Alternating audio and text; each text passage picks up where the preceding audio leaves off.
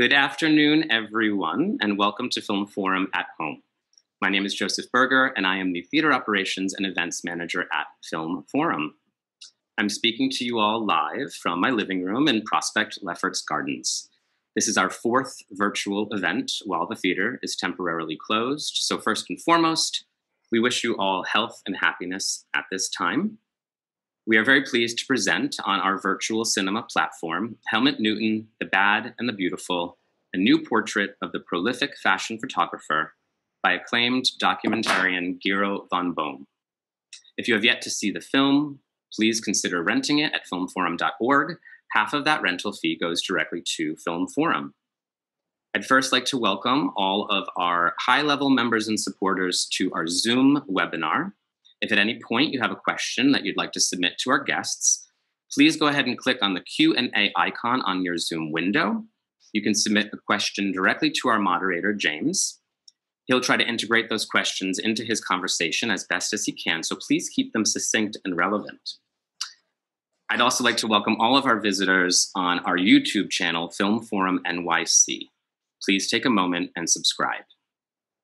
Okay, our guest moderator today is James Danziger, formerly a journalist for Vanity Fair and The Times of London. James is founder of the Danziger Gallery, one of the world's foremost photography venues since 1990. Exhibitions have included countless artists like Andy Warhol, Robert Frank, and of course, Helmut Newton. Hello, James, how are you? Hello, very good, thank you, and pleased to be here. Coming live from the south of France, we have our guest filmmaker tonight, Gero von Boehm. Gero is an award-winning German director and journalist who has made over 100 documentaries for European television networks as well as the Sundance Channel. He has profiled numerous artists, photographers, intellectuals, and filmmakers, including Arthur Miller, David Hockney, Michael Haneke, Susan Sontag, and our third guest today, Isabella Rossellini. Hi, Gero. Hi, how are you? It's wonderful to be here. I'm very well, and we're really happy to have you, and congratulations on the film. Finally, our very special guest, who needs no introduction, a friend of the Film Forum, Isabella Rossellini.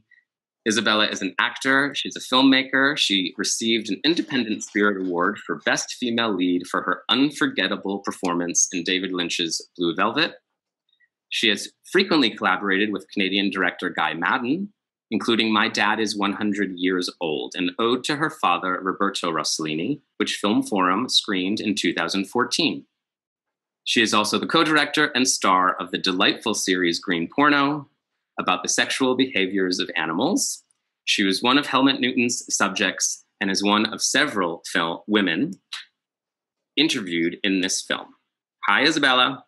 Hi, I'm delighted to be here and talk about Helmut. Thank you so much. Okay, so James, I'm going to turn it over to you. And in about 45 minutes, I'll be back to say goodbye to all of you guys. Okay. Have a great conversation. Thank you. Thank you. So, Gero, first of all, I just want to say how much I enjoyed the film. I knew Helmut Newton. I worked with him, and I have shown his photographs on occasion. And I thought the film was very impressive in all the different aspects of his life that it covered. My first question is, knowing how difficult it is to make documentaries, how did this one come about? It came about actually through a friendship. I met Helmut Newton in 1997, quite late in his life in Paris, at a dinner, and we had fun together because next to him, a blonde from the Haute Volée of Paris sat, and we both ridiculed a little bit about her with the eyes, you know, you can do that over the table. And then we had lunch together and I visited him, and June, his wife, was very protective of him. Actually, Helmut belonged to her and she didn't want me to do a film about him. So it took another 3 years until we could start this project. And because I had to convince June most of all. And you know, photographers don't like to be filmed while they work, actually. You have to seduce them. And it took me some years. But then I started simply with a camera. I took the camera I filmed myself on long walks through Berlin. He very often visited Berlin and told me stories about his youth, his upbringing in the wonderful Jewish grand bourgeoisie of Berlin. And that's how the things came about, the film came about. So the footage of Helmut that we see throughout the film during his life, most of that was shot by you, the film of him towards the end of his life? Yes, I made a first documentary for television for Arte and ZDF in Germany and France in 2001. And I had a lot of material left because it was a short television documentary. And I always thought, I have to use this stuff. It's wonderful. And Helmut is so wonderful. And also I thought, really, his pictures belong on the big screen, on the silver screen. And I proposed it, and it took some years to get it funded. And now the film is there, as you know. And Isabella, you are also one of the stars of the film, and Helmut had photographed you more than once. When did you first meet Helmut, and how do you recall your relationship with him? I don't remember. So I worked as a model extensively. I'm also an actress, but I also worked a lot as a model. And I don't remember if Helmut photographed me first, portraying me with director David Lynch, because we've made the film Blue Velvet that was very controversial, but ultimately successful. And then he photographed us, or if he had photographed me before as a model. And then I think I knew Helmut, and I told David that he could trust him, because the fear, Helmut is very known and every model wanted to be photographed by the big photographers. But with Helmut, it was always a risk because his photos were, he portrayed women in a way that it was difficult to, beautiful, you were beautiful, but it was powerful, but there was an edge of cruelty to it, a little bit of a matrix. So you never knew, there a lot of nudity. And so you never knew, what was going to happen to you on the set. It wasn't a simple photo shoot where you just put on the clothes and you're trying to get the nicest pose so you can sell the shirt. He was not interested in that. He photographed way beyond the clothes that we were wearing. Yes. Well, I think one of the things that is a theme in the film is how much of a provocateur Helmut was. The phrases used to describe him, his favorite phrase was naughty boy, but that was a gentle phrase for, I think, a lot of what he did. And as you say, in the two pictures, the two photo sessions of you that are included in the film, in one, you are the head of a puppet in the hands of David Lynch. And in the other, as you say, you are a high-class hooker, but a Parisian high-class hooker. How did you feel about those, the way you were portrayed in those two shoots at the time, and how do you feel about those now? Well, sometimes when you play a role, I feel like an actress, and as a model, I play the role there. I'm lending my body. And so in a way, I was more comfortable in being the high-class hooker. He photographed me at my father's hotel because he always had to be a little twist at the Hotel Raphael in Paris. But I play a character because I've not been a hooker because I could make a living some other ways. and it's always harder to be photographed as a portrait of yourself because, of course, it's always more the idea of the photographer or who you are. And I think at the time, whether Helmut had this idea of me, or maybe I think it was the idea, the public idea, it was that I was this model that did the Lancôme contract and this. And then in the hand of the great genius, David Lynch, I was molded to express a character, Dorothy Valance in Blue Velvet. who is probably abused. She might be sadomasochistic. It's very complicated psychologically. But I think the belief was that David Lynch molded me and that I took out of me, without me knowledgeable, that performance. And I think that Helmut photographed that idea. So the photo was beautiful, and David is looking at me as the muse. That was flattering. But also there's this other aspect, that women are incapable of, especially when it comes to art or eye things, they have to, have a man to get him out of them because they don't have it. Well, that was sort of my question, was that, in the puppet picture, you are not portrayed as an independent woman, and you've been photographed by many of the world's great photographers. I sense a great warmth towards Helmut, from you in the film, but I was curious as to whether you liked that picture or not. Well, when you're posing, you do many different pictures, so you don't know which is the picture that ultimately Helmut was going to publish, or the picture. I think we did it for Vanity Fair, in fact, I think, if I remember well. And so I don't know also if the editor, you do many takes, you make different position and different situations, and then one gets selected. So I don't know. I imagine it was Helmut's favorite, because the photographer, they will not show the photos that they don't like. They'll give you 3 choices and that's it. And they like all of 3 of them. But I think I did say, because David was at the beginning of his enormous success, and he was hesitant, he didn't know how to be photographed. What do I do? And, and I said, but Helmut is a very funny guy, and you'll feel very comfortable. And that was true. It was true also the first day that you play a hooker. And that's the great danger of working with anybody who's charming, whether it's David Lynch or Helmut Newton or Gero von Boehm. Directors are seduced, not in the sense that they jump in your head, but they are, their brain is very seductive, and you want to take the trip in their brain, and you are an interpreter of their vision. At least I see myself as that. So I make myself available to whatever way they want to go. Otherwise, they're not expressing me; they're expressing their ideas. That's the way I see it. Mm-hmm. So Gero, when I was watching the film, I was very impressed with how articulate and how comfortable all the people that you had who were talking about Helmut.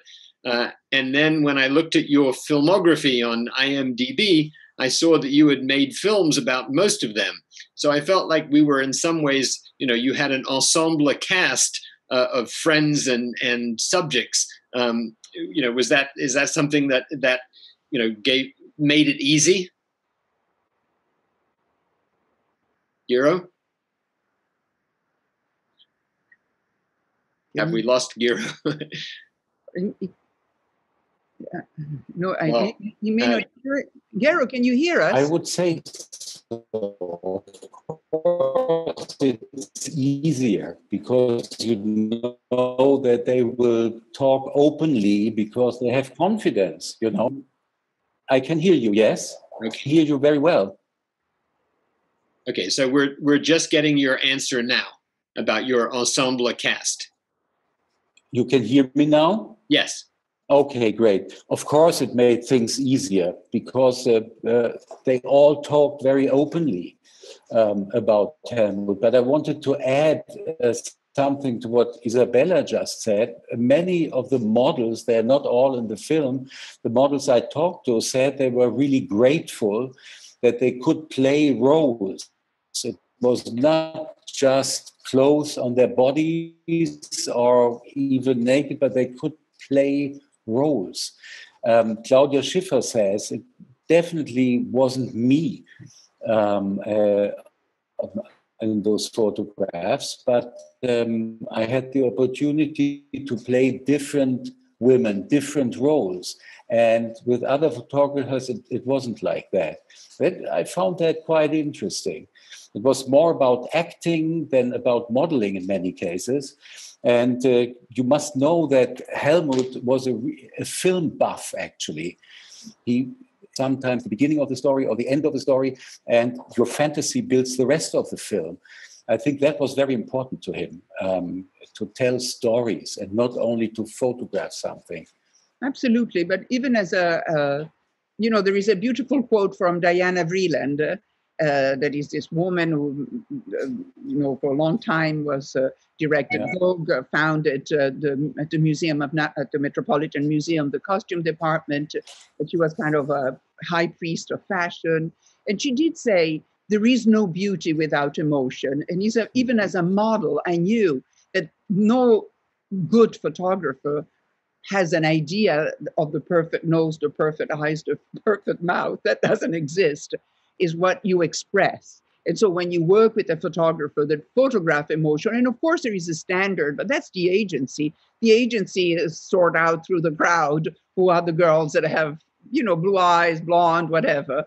So we already know that once you are a model, you belong to the standards. What make a good model is the ability to express emotions. And a good photographer, a superior photographer, captures emotions. So, Gero, among your ensemble cast was Susan Sontag, who you made a film on, and Helmut is a controversial photographer, and he's certainly a controversial photographer in America. And the difference between the American sensibility towards his kind of erotic photographs and the European perspective on it is very different. But Sontag had an interesting quote. She said, "A lot of misogynistic men say they love women," as she was filmed having a debate. And it reminded me of the quote from Alexandria Ocasio-Cortez, who said to this Congressman Yoho, "Just because you have a wife or just because you have a daughter doesn't make you a decent man." And the question, so the question of political correctness and what is now called a cancel culture, is very much an issue of the time. I think now more than ever. And I wonder how we'll start with Gero and then also talk to Isabella, who talks about feminism versus machismo in the film. Do you feel that issues of political correctness have a place in examining art? They have a place because every viewpoint is important and we should listen to it. But I think it's a little bit too much now. We are in an age of too much political correctness, and it's dangerous for art. Because art has a lot to do with freedom of expression, freedom of speech, freedom of images. And nobody is forced to look at images. Nobody was ever forced to look at images of Helmut Newton. And of course, I understand Susan Sontag's viewpoint. At the time, it was from an old TV show from the 70s, Bernard Pivot's famous show Apostrophe in Paris. And she expressed something many women, especially at the time and also now, felt about those photographs. And we have to respect that. But I think it's very dangerous to say this shouldn't be shown, this should be censored. I'm afraid of entering a new age of dictatorship of taste or something like that. I think everything should be visible, should be there, in the museums, in books, in films. And one has to see the photographs, especially the nude photographs of Helmut Newton, in the context of the time. The sexual revolution had just happened. As Isabella says in the film, the nude body was no longer a taboo. And all that had an influence on the photographs. I think it has nothing to do with the Me Too debate. Many women in Helmut's photographs tell us, not me, so it has nothing to do with Me Too. But I even understand if somebody says it fosters a certain male glaze or glare on the female body. But we shouldn't go too far with that. I'm afraid of too much political correctness, and that's true in Europe, meanwhile, as well as in the United States. There's not much of a difference anymore. Well, I think it's interesting, and I think one sees this in the film, that Helmut could not be accused of Me Too. He was his love story, which is a part of the film that we'll talk about in a little bit, was with his wife June, and as much as he loved women, which he clearly did, he was not interested in trying to bed the women that he was photographing. But I wondered, Isabella, as someone who has a foot in the two cultures, the European culture and the American culture, how do you see that in relation to Helmut's work? And one of the things that I wanted to sort of bring up is that I have shown some of Helmut's pictures in group shows, but there is not a gallery in America that is representing Helmut's work, and there is not a museum in America that has shown his work. I'm shocked, really. I didn't know that. But they show, but Robert Mapplethorpe is shown, so why not Helmut Newton? I'm asking the question. Is incredibly sexual, a gay sexuality, but also sadomasochism and images that are quite shocking. So it is strange that one is accepted and the other one isn't. Well, I'll give you one explanation, which is that work that comes out of magazines, commercial work or editorial work, is very difficult to place in American museums unless it has stood the test of time. But there is a very, very markedly different perspective that Americans take towards Helmut's kind of work and the work they do in Europe. Well, I agree with Gero, that is important freedom of speech and freedom of expression. I think that Helmut, through his photograph, made me understood. I don't know that he was macho, because there wasn't really machismo, but a certain image of a woman that he liked, a woman that was beautiful and therefore dangerous and powerful toward him. And that made me understood a certain aspect of machismo, or man dominance, or man fearing of women. If I hadn't had him expressing it, or Robert Mapplethorpe showing shocking images of sex among gay people and sadomasochistic images, but he photographed them like beautiful. Sometimes it took me like, oh my God, what a beautiful abstract shape. Oh no, it's a behind. Then I would say. So that he made me understood the aesthetic, the beauty. So artists help you understand further that what you can understand with your brain. But I have to say that something about Helmut, and Gero would know better, there was always, to me it was always intriguing that Helmut was Jewish, grew up during Nazism, and the women he photographed, besides some black models, but mostly were white, Aryan, and it could have been the version of Leni Riefenstahl, but feminine. It was almost like a little boy who had dreamed of the Aryan race as he was growing up, and he could never belong because he was Jewish, and eventually they were going to be, persecuted and killed. But that is from the eye of a little boy, and I always saw that, and he was very touching inside through a German mentality to me, because I saw this longing and this not belonging, and then he expressed himself in a different way once Nazism was defeated. But I sensed that, and it was important to me to understand it.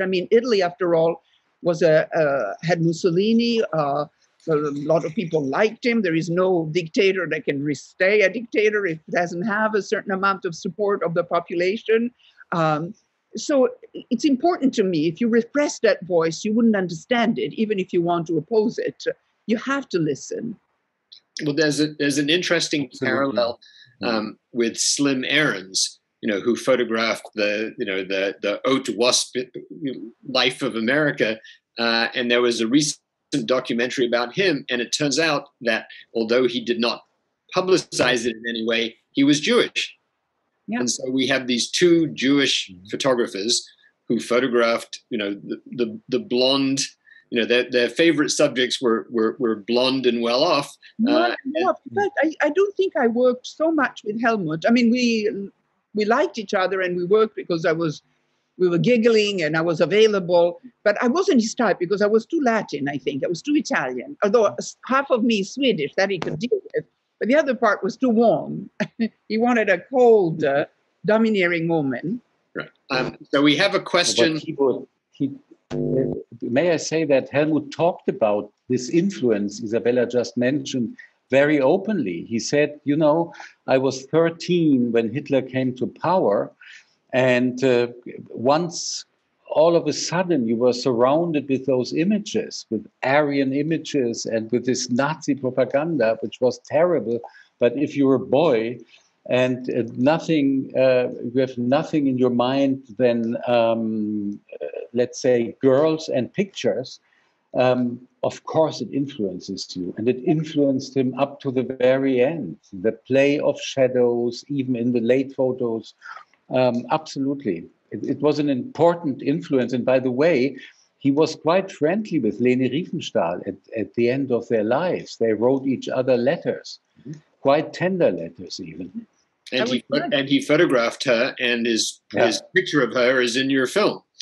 Right. We do have a question from one of the viewers, which I'm going to pose to both of you in different ways, to Isabella as a subject and to Gero as a filmmaker. The question is, does the camera lie?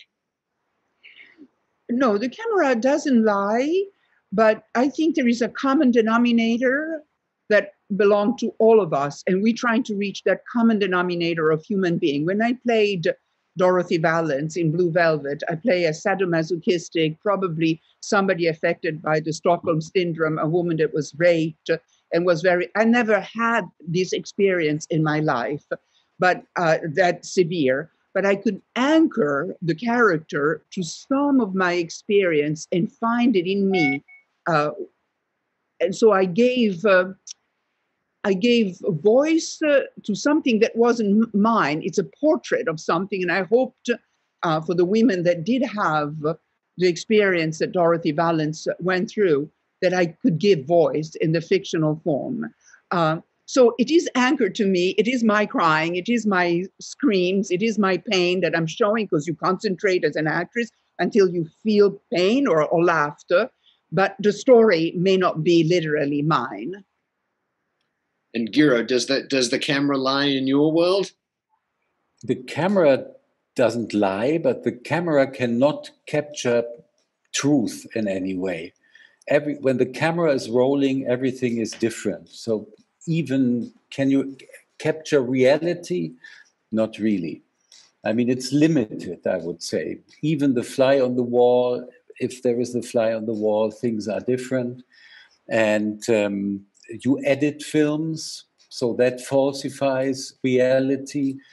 And I don't think it exists. The camera doesn't lie, but it is very limited in terms of reality or even truth.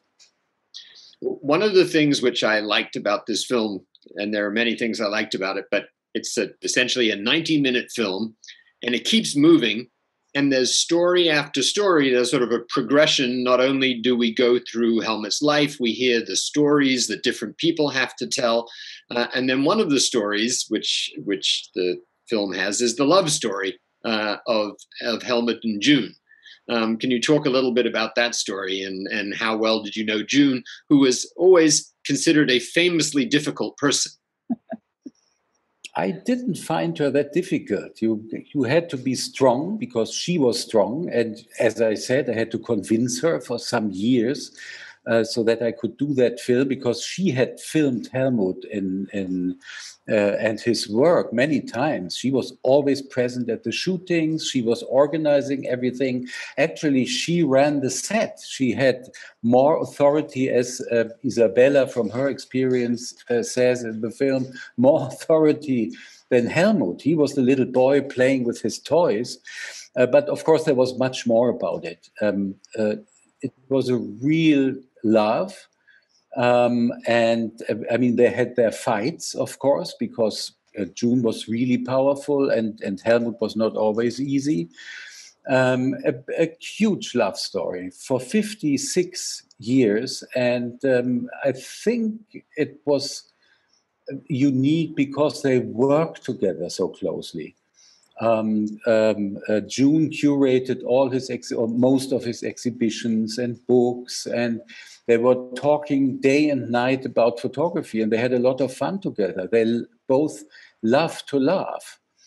But it's not, there was another love story in the film. It's very discreet, is with Hanna Schigula.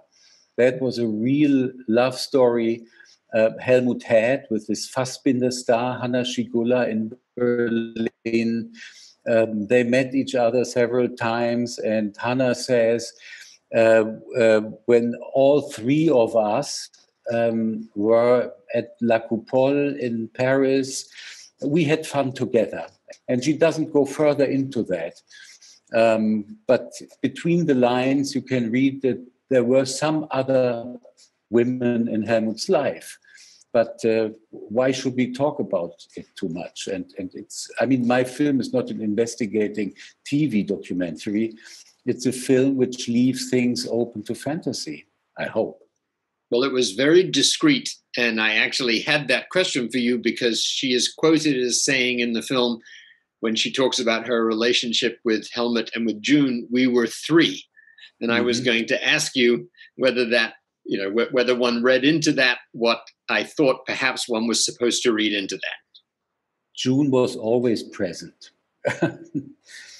in all of Helmut's relations, working relations, private relations. June was always there. That's why there was no real danger ever. But he loved to play.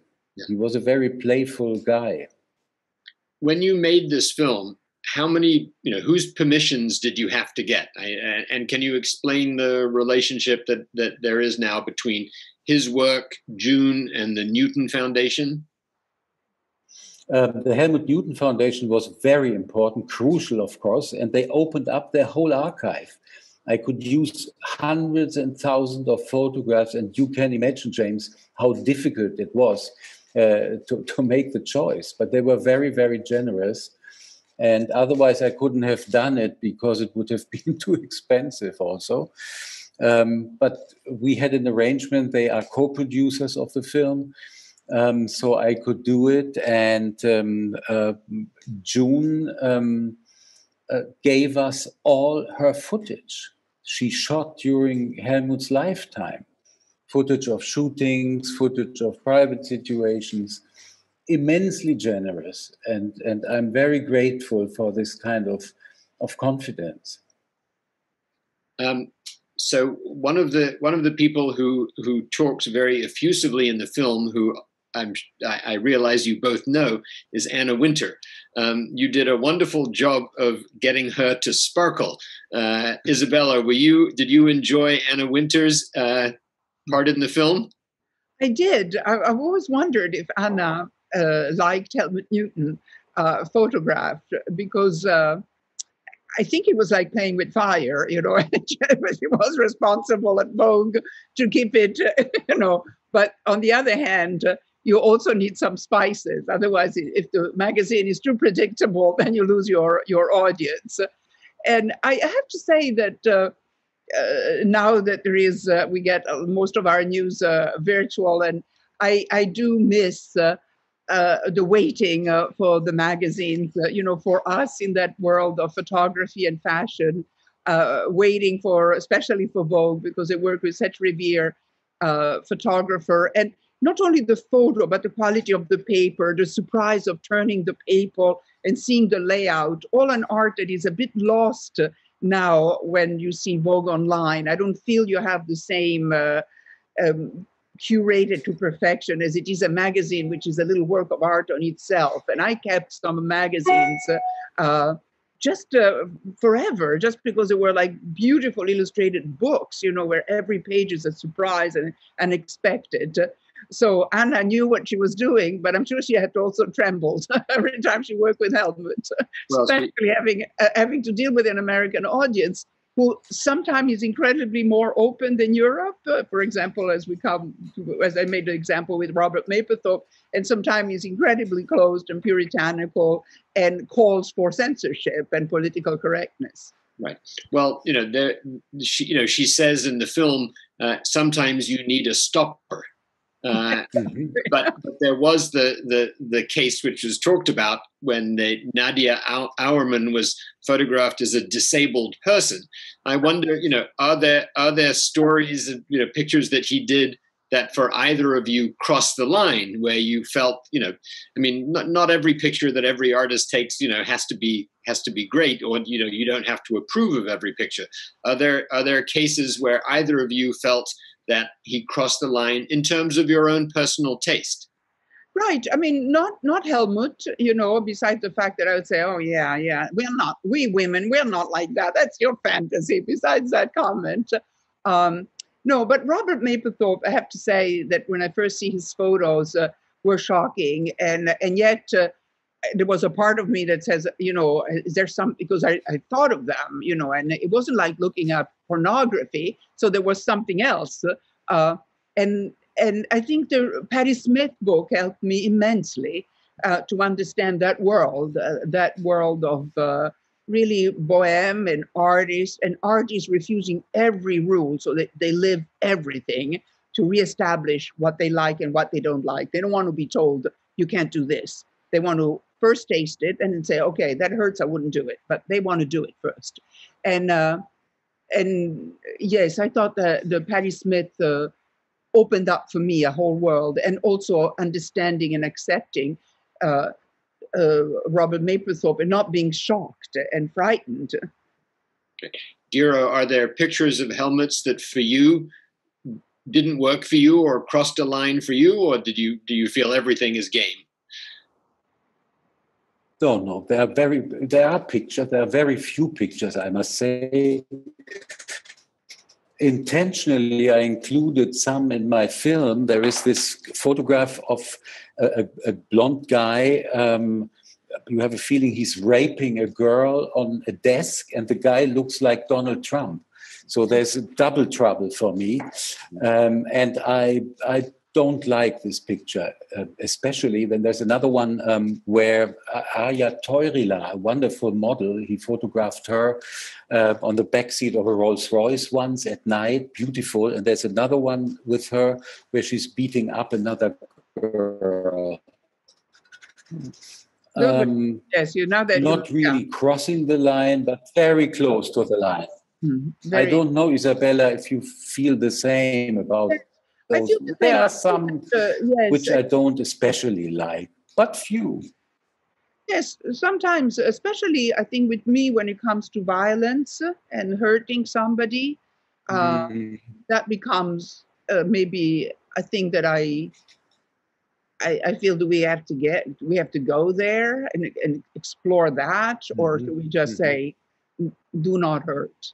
Even, of course they were acting and they were not hurting, but it's hard to know.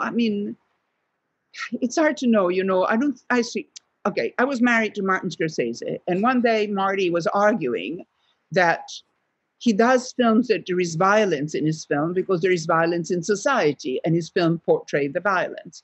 And my brother-in-law works with the police department, and he said, yes, Marty, but in America, we had advertisement, and in 30 seconds, we know we can influence the audience.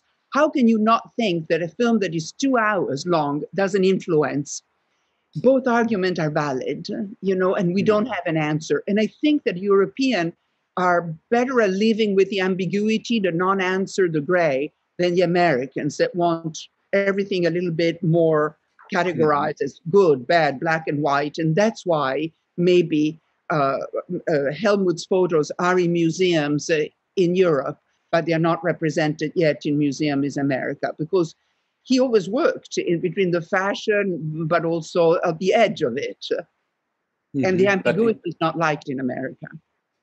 It's interesting that you say that. This is one purpose of the film, maybe, to show his universe, and it's up to everybody to judge, to like it or not like it. Yeah. And you helped, Isabella, with your wonderful explanations and analysis in the film. Your statement is so precious. Oh, thank you, Gero. I think that Isabella makes an interesting point. which is that the work of Robert Mapplethorpe has been easily accepted into American institutions and cultural life, whereas the work of Helmut Newton hasn't. And it's also one of those things that I think, one part of the analysis is the American versus the European. Helmut had a European sensibility, and Robert Mapplethorpe, regardless of how shocking the work may or may not have been, had an American sensibility. So, we're still more than an ocean apart. But taking a 90-degree turn from these serious things, one of the things that I have to say about the film is it has great humor. And there are a lot of humorous scenes in it, and I wondered if either of you could talk about some of the scenes that you enjoyed the most that were the humorous scenes in the film.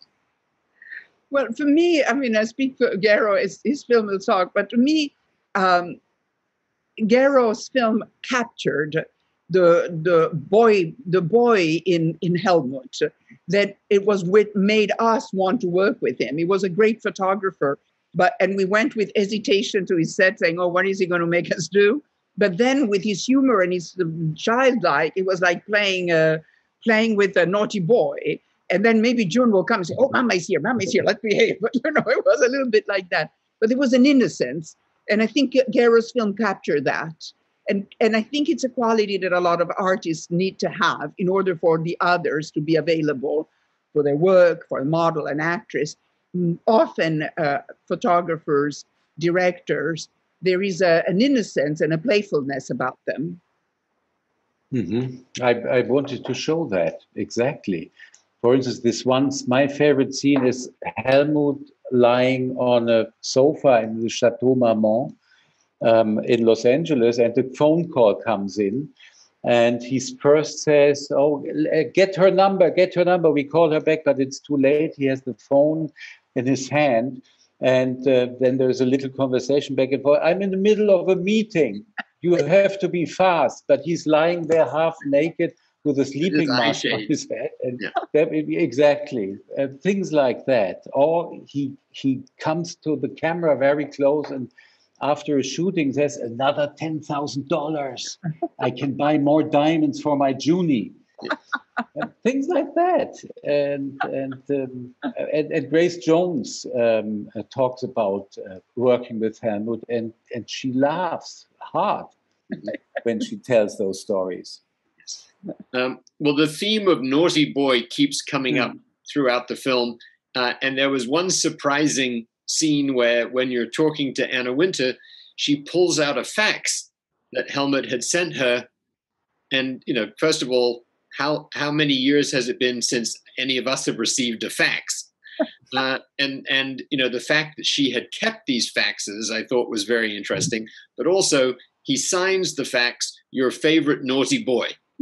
Yeah. And he says, I'm waiting for the reader's letters. It was the chicken with the high heels photo. I'm waiting for the reader's letters. The more enemy, the more honor, as Kaiser Wilhelm II said. He's quoting Kaiser Wilhelm in that fax. "Your favorite old naughty boy Helmut." It was very playful at the time. I think times have changed. My daughter Julia is working in the industry, and I think it's less playful now, according to what she tells me. It's wonderful, it's still fascinating, but it's less light, let's say. Yes. Yes. Well, we were smaller before, and now it's a big industry with a lot of money. And I always liked being a model more than being an actress, because there was a lightness in the fashion world. And I think it's, once it became a big industry like the film industry and working with the studio, you have a little bit the weight of the world on your shoulders. And so it takes away some of the fun. Yes, well, times have very much changed. My daughter was the events coordinator at the Chateau Marmont until COVID. And that is, there are two characters in the film that are not people. One is Berlin, and one is the Chateau Marmont. Definitely. Did you get to stay at the Chateau, Gero? True. Yeah. Yes, of course. We all Oh, stayed there. yes. I lived there for 3 Many months. times. I love it. Yeah. Yeah. Yeah, So- wonderful. And Helmut loved it. But there was just one place in the world he loved more. He didn't like Monte Carlo very much, which is no wonder, I think. It's not the most pleasant place. But he loved Berlin. And I thought it was a great gesture of someone who had been chased out of Germany under brutal circumstances to come back and say, this is my hometown. Funny enough, we always spoke English in Berlin and always German in LA. So there still was a little distance, of course, expressed by the language, I think. But he loved Berlin. It was his world, his universe. It had marked on him considerably. And he came back all the time and wandered around. And he showed me at the Bahnhof Zoo, in the Zoo station, he showed me the track from where he had left in 1938 to catch a ship to China. And the last building he saw from the train was the Landwehr Casino, a soldier's casino in Berlin. And now it's the Helmut Newton Foundation in this very building. Amazing circus history makes. Yes. And I haven't been there, but I hope to go there. Well, You must come. I have two Helmut Newton stories to share that both happened when he was photographing Monte Carlo for a story for Vanity Fair. And we were at the beach club in Monte Carlo, and I saw two very attractive girls who were lying down topless. And I ran to get Helmut, and I said, Helmut, you'll want to photograph these girls. And we come back to where the girls were, and they put their tops on. And Helmut comes up to them and he goes, girls, tops off. And they immediately immediately did what he told them to do. The other story is that we were photographing, people who summered in Monte Carlo, and two of the people were the Nederlanders, the famous theater owner and his wife. And they were staying at the Hotel de Paris, and Helmut and I are waiting in the lobby downstairs, and a call comes down to us. Send the photographer up. Helmut's face turns to one of fury to be the photographer, not Helmut Newton. So we go up to the room, and Mrs. Nederlander is standing by the side of the bed, just finishing a phone call. And Helmut goes, no, I love that. Put your husband next to you. And he puts them up against the wall, and he pushes them further and further back. So they're like insects pinned to the wall. And that's the picture he took of the Nederlanders. Don't call him the photographer. Anyway, I see that we are getting towards the end of our time, so I wanted to ask both of you, and Isabella, thank you for staying. We were told originally you were going to be with us for 20 minutes, but I'm happy you stayed for the whole time. Thank you so much. Thank you. So starting with you, Isabella, can you tell some of the people who are watching what some of the projects you're working on that we will have to look forward to over the next year or so? Well, of course, as an actress, all my work has been canceled, as well as modeling. So I did complete the filming of a BBC series called Domina in Italy, but I was able to do the post-production sound at my house, having a technician coming with mask and everything, and use my house. We put all the bed mattresses around me to create a sound studio, and I was able to do some of the dubbing. I was supposed to do an HBO series on Julia Child that was going to play Julia Child's best friend, Simca, French, who taught her how to cook when she was in France.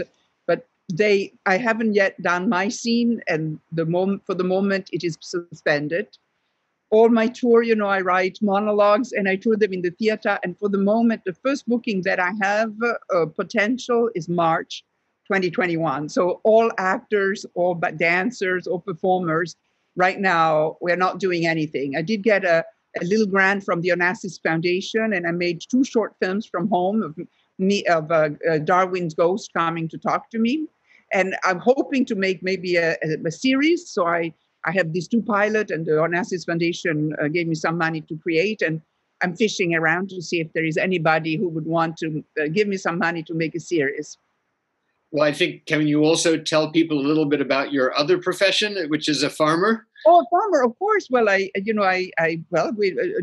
we James and I have a house in Long Island, and I have started about 6 years ago an organic farm, and I have lots of people working with it. It's almost like I have 28 acres, and I rent pieces of it, choosing people that would like to use the farm as a lab for their creativity. The last person is Brian Anderson, who works in photography, but he really would like to become a landscaper.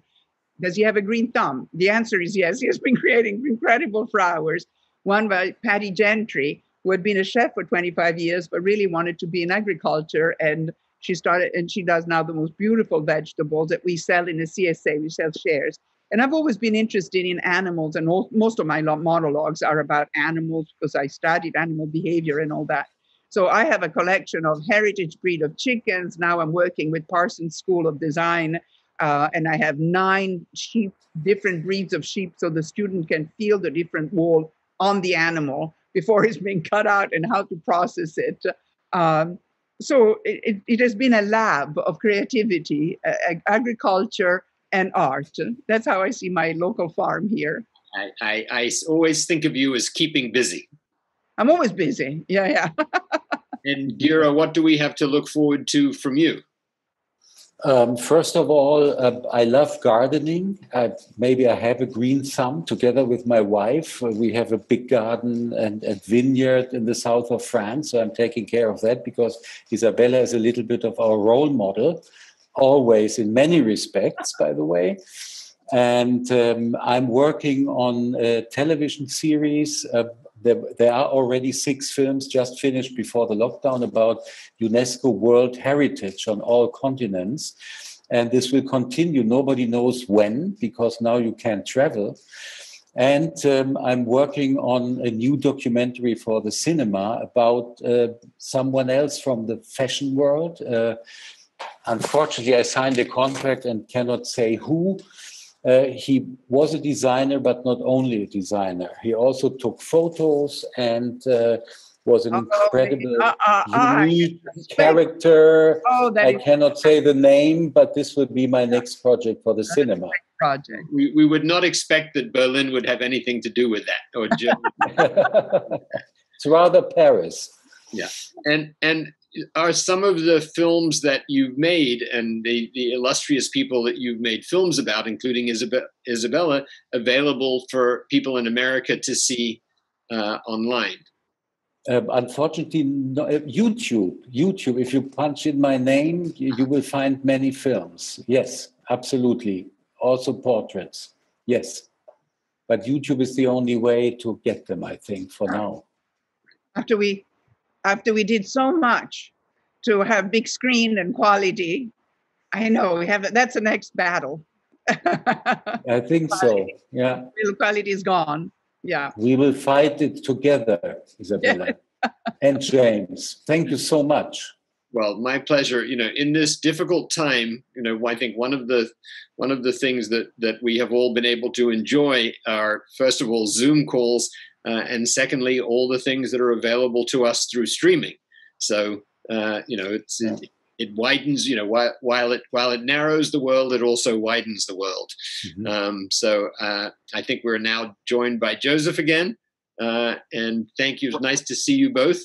However, I'd like to say that I've been in operations and events for 20 years, and I cannot wait to get back into an actual room with actual people and sit across from our special guests rather than across the planet. But like you said, we're doing our best, I think, in these strange times. And James, I would love to hear what you have planned or how you're approaching this strange moment that we're in with your gallery closed as well. Yes. Well, my favorite quote to live by is Rahm Emanuel's quote, "Never let a crisis go to waste." I see this as a time for reinvention. We have been putting up virtual viewing rooms every 2 weeks. Normally we do shows for 6 weeks, but we've been putting up shows every 2 weeks on danzigergallery.com. Mm-hmm. And pre-COVID, I was looking at opening up a second space in Los Angeles. And I am actually, of all the places to go to next week, I am going to Los Angeles because I have two options. One is to open a space, when things cool down a little bit, but I also have a number of gallerists who are interested in doing joint ventures with me. So I'm going to decide which one. But to me, Los Angeles is a very exciting, like it was for Helmut Newton. Los Angeles is a very exciting place for me. My parents lived there when they were older, and so I'm quite familiar with it. So my hope is that in the new world that opens up, I will be living this kind of bi-coastal life, and very much look forward to engaging with the West Coast world as well as the East Coast world. Well, the great thing about all of this virtual work that we're doing is that it can continue and extend, beyond once we're back to some sort of normal world. So having your galleries go online and all of this work we're doing here, I think will pay off in the long run. And Joseph, for people who enjoyed this talk, hopefully, does this stay up on YouTube? Can we send a link to people? Absolutely. I'm going to re-edit this slightly, and then I'll repost it on YouTube, and it will be available at our YouTube channel, Film Forum NYC. Oh, are you going to edit out all the naked women and gay guys?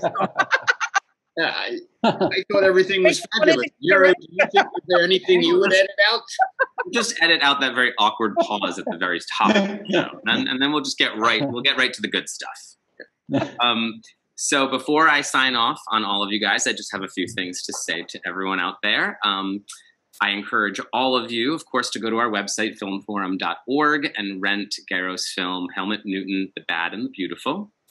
I'd like to thank everyone at Kino Lorber, especially David Nin and Nick Kemp, and everyone on the Film Forum staff who helped me put this event together today, especially our director, Karen Cooper. If you enjoyed today's event, please consider making a donation to Film Forum's COVID-19 Emergency Fund. Help us reopen our doors in the hopefully very near future. You can do so by going to filmforum.org/support. Finally, please stay connected to us via our email newsletter and our social media handle, Film Forum NYC, at Facebook, Twitter, and Instagram.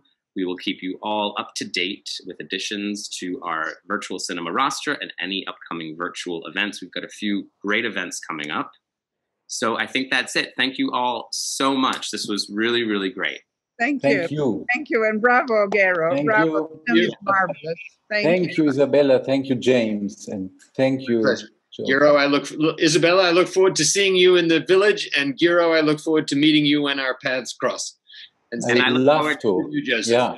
And I'd love to see all of you at Film Forum very soon. Oh, we love it. We all go there. I've been there so many times. Bye-bye. Bye-bye. Thank you.